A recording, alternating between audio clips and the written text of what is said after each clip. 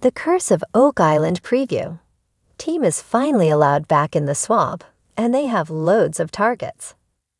The Curse of Oak Island is returning to the swamp as the team finally receives permission to continue working in the area. This season has seen the Fellowship cover a super wide area of the island, from the garden shaft and the blob in the Money Pit area to the newly acquired Lot 5 to the mysterious well and stone wall on Lot 26. But now their area of operations is about to increase even further as they head back to the infamous swamp. The team has been banned from excavations in the swamp area ever since archaeologist Laird Niven uncovered some First Nation Mi'kmaq pottery.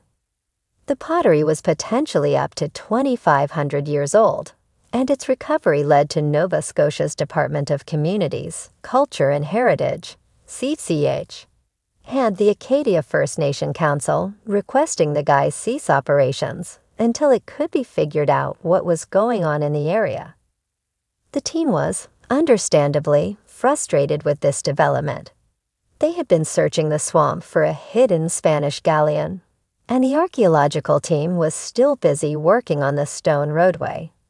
However, a preview for tonight shows the Fellowship is back in business and can recommence work on the swamp.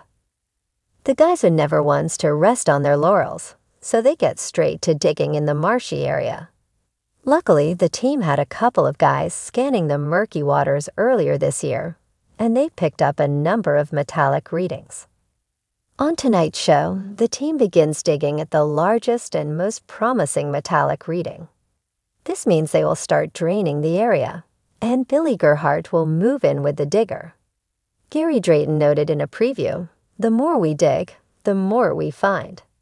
This has always been the case on the whole island, but it's particularly true of the swamp. The History Channel episode synopsis reads, "After a long wait, the Fellowship finally gets permission to return to their excavation in the swamp. Almost immediately, they make a discovery that could connect all the dots in the mysterious bog. Meanwhile, at the garden shaft, the Duvas mining crew are approaching their target depth of about 80 feet. They have been using probing drills in an attempt to locate an offset chamber or tunnel off to the side of the shaft, and it seems they may have found something. A preview states that a drill has hit something solid in the corner of the shaft. Craig Tester teased viewers by remarking, "That's where the gold signal's coming from."